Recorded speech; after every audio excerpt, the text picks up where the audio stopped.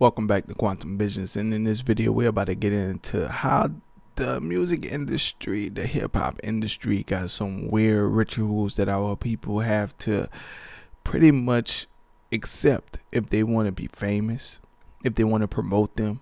They're removing a lot of our avenues of making money, like selling CDs and things of that nature. But this brother right here, he about to get into it and give us all of the deets on how the music industry is really turning our people out. If you like more videos like this, hit the like and subscribe. Let's get it.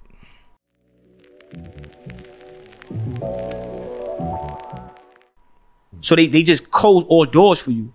But for me, I didn't give a fuck. You know what I'm saying? Like, so, you know, I don't want to, you know what I mean? But we just had to get, it had to get real aggressive and physical for me to get the contract. But, yeah, so they were trying to control like the type of music you made. Nah, they controlling music, period. They controlling you. Yeah.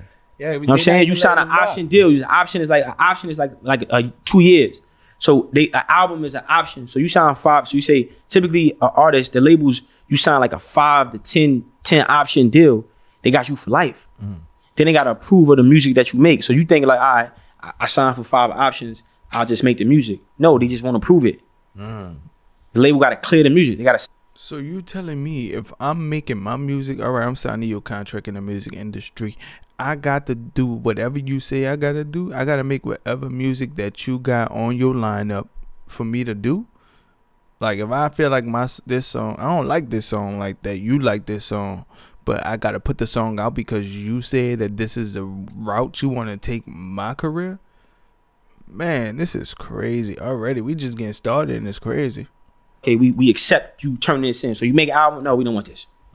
It's like a mindfuck. What? I made the song. Nah, we don't want this. 20 albums and they don't want it. But they using that, but they telling you they don't want it, but they giving that music to other artists. And they still own that. Listen, so you indirectly ghostwriting. You indirectly ghostwriting for artists. Like I tell niggas all the time, I made music for J. Cole. They be like, yo, you lying, you bugging. No, nigga. It'd be like the label. I'm gonna give you an example. I'm going to Stadium Red. I'm giving y'all niggas exclusive. This is how the game is. It's dirty. It's fucked up. I'm going to Stadium Red. Just say J. Cole, he signed to Rock Nation. They got Rock the Mic Studios.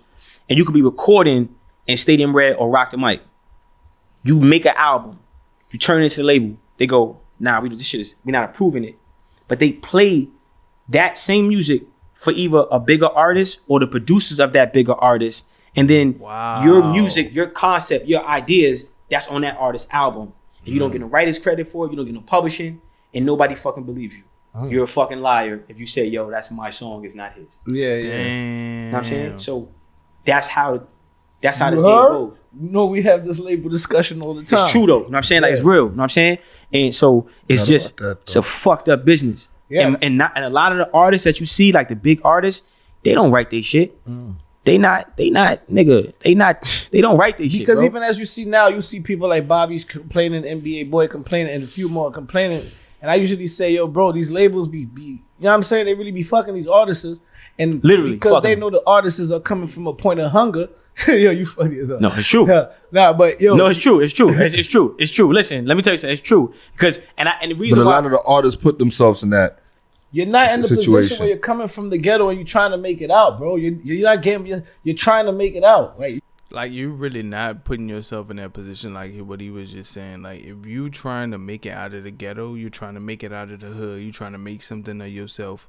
When you go into these record labels, you trying to produce some money, you trying to get your family together, you trying to get stuff right. So I mean, it really is. It's not your fault, but when you signing contracts, you're not reading them, you're not understanding what they got you doing, what they controlling, how much they controlling you. Then yeah, it is your fault in that sense. But in the overall context of it, no, it's not your fault because you're trying to do something that's beneficial to your family and maybe the people in your neighborhood. You know what I'm saying? But this world is wicked, bro. You can't believe what these people say, and you got to read these contracts. You know what I'm saying? If you don't know how to read, learn how to read. Because if you signing contracts you ain't read, these people gonna mess over you. Let's get back. Understand that though. You keep saying that, oh, they did it. You think when you're 18, 19, you're coming straight from hunger, you trying to make something. The label you see what he said. Okay, now but listen. He said real quick. He said something important. earlier on. He's like, a lot of these niggas ain't hustlers. So that's the reason why a lot of these niggas that's complaining is getting fucked. But bro, because these niggas really wasn't getting it. Right. So that's a good point. Telling That's the you. problem. Because but every artist is not a hustler. But listen, but they give the consumer, they give the general public the perception that this artist is a hustler.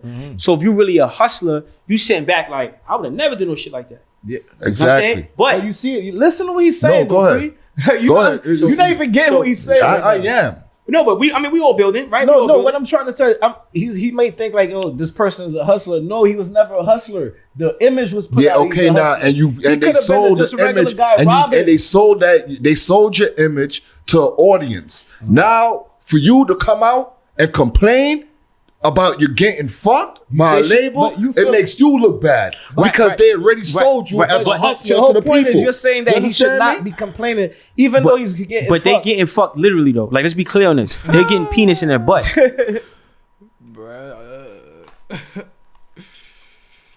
Bruh.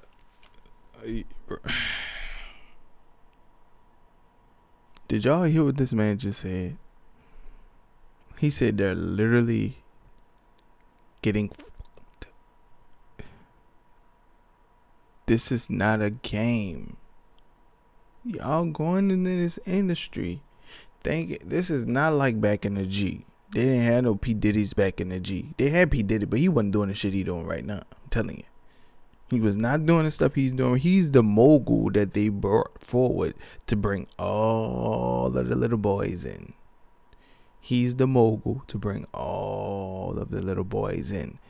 P. Diddy is the mogul to bring all of the little boys in so that they could do what they want to do. That's the way that it is. Man, this is crazy. No, I'm being honest with you. I gotta tell you, they getting penis in their butt. Yeah. For real. A lot of these niggas have to do shows. No. This goes back to what I was asking. You really believe that? Listen, you really believe that really actually happens? Bro, what? Listen, bro. Listen. Oh, man. Yes, man. You know what I mean? Listen, bro. Listen. All right, check it. That's why you gotta, everybody watching this, go back and watch the Math Hoffa interview.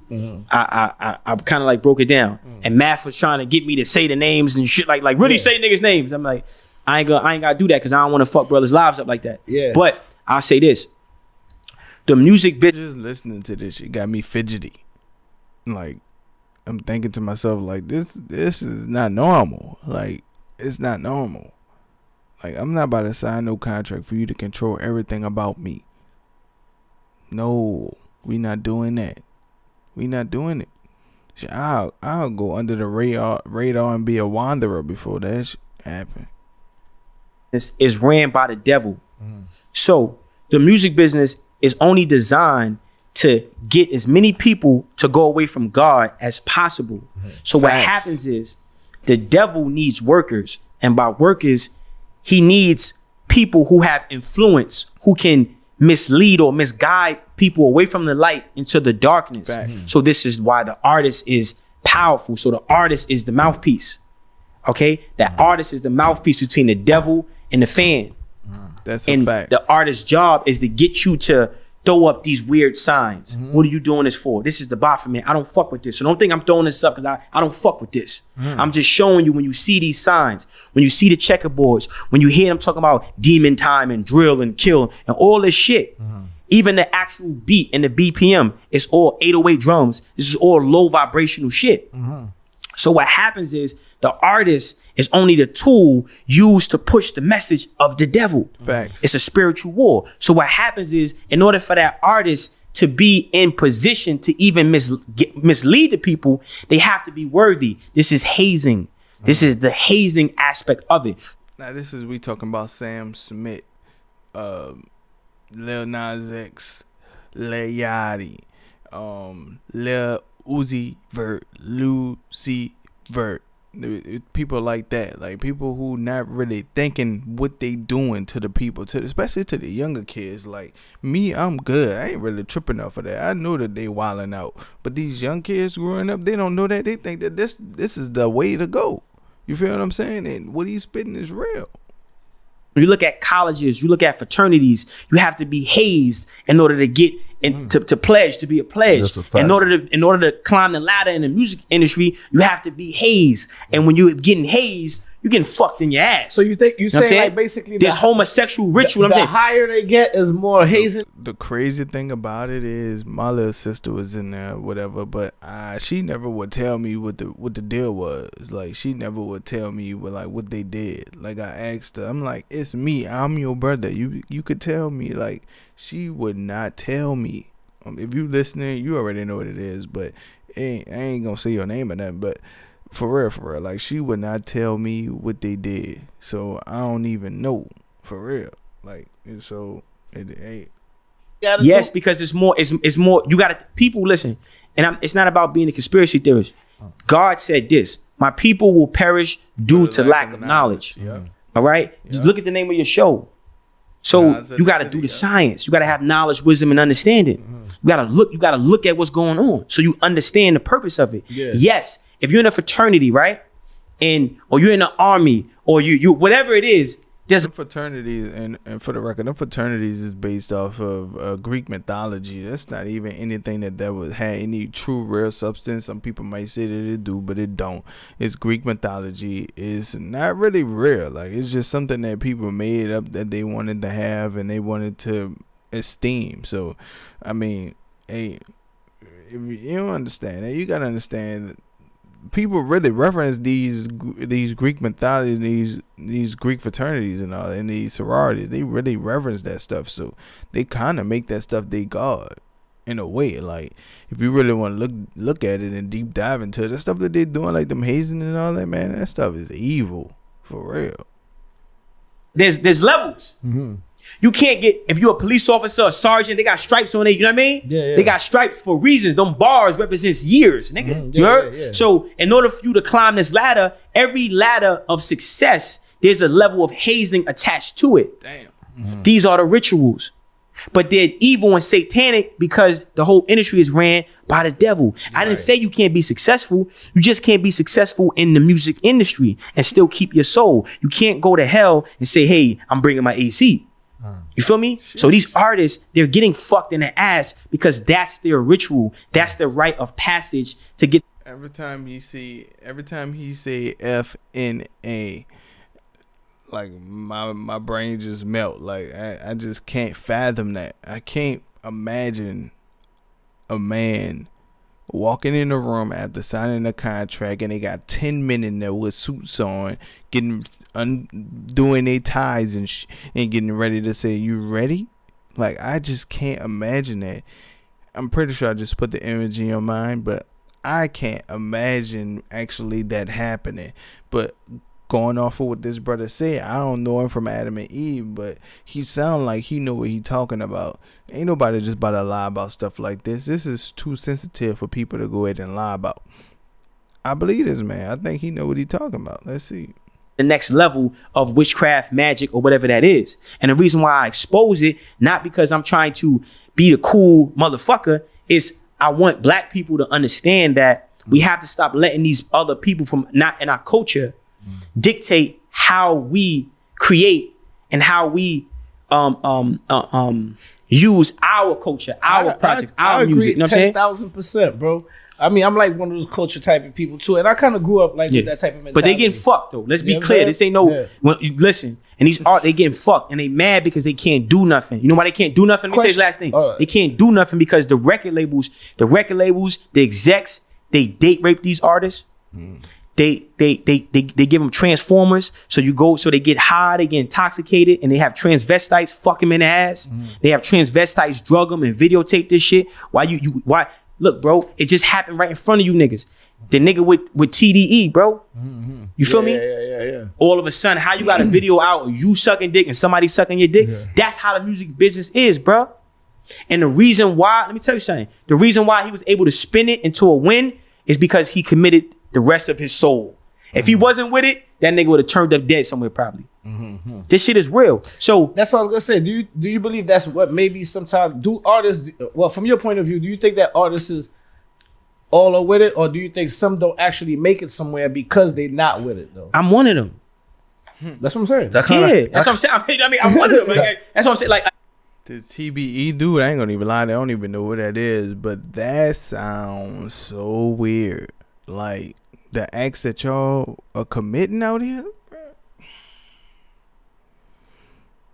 that was unheard of when I was growing up. Like, you're not about to just do that. That's just not about to happen. Like, for real. But I don't even know. Let's go. Like, listen, I'm strong. I'm marketable. When I speak, people listen. I'm top tier for the devil. Oh, you got to bend over? Nah, I'm good. What you explained just now is what happened to Shakir Stewart. Yeah, I mean, well, I mean, I'm gonna say the name. Yeah. No, I mean, God bless it, brother, right? But what I'm saying is everybody in the music industry that you see that's successful is a homosexual. They had some tapes on him. That's wild right there. People go, yo, what you mean? Every single one. You cannot. Every single one. You cannot. It's the see when you yo. What you mean? You just talking shit? No, listen. You have to be hazed. You have to be hazed first. You have to go through the hazing process. Okay? And these French motherfuckers is some freaky niggas. No, listen, yo, bro. When I mean French, I mean Vivendi. Vivendi owns the music business. Vivendi is a French company. So I say these French motherfuckers. Yeah. This is real shit, bro. Why you think artists, if you look, don't look at the video, look in the video. You'll see the programming. If you go any video you watch, you just pause the video and you look in the video. You look the colors, the backdrop, the signs, and pause it frame by frame. You see it. It's right in front of you. It's right in front of you. Me, I can say it because I believe in God. I didn't sell my soul. There's no skeleton in my closet. That's why they hate me. I can speak about it. You see? Because I said no.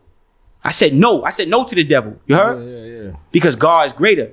And I'm not built like that. I'm not built to... I'm not with all that, bro. I'm not you. I'm sorry. Fuck that. I be saying that I ain't with all that. Like, you gonna have to get rid of me. I'm telling you now, you gonna have to get rid of me because I'm coming full force. I ain't playing with none of that. I'm standing on what I'm standing on, and that is what it is. If y'all want to see more videos like this, hit that like and subscribe. I'm on Quantum Visions on Instagram and TikTok and Twitter. So if y'all want to contact me, hit it up. Let's get it. Peace.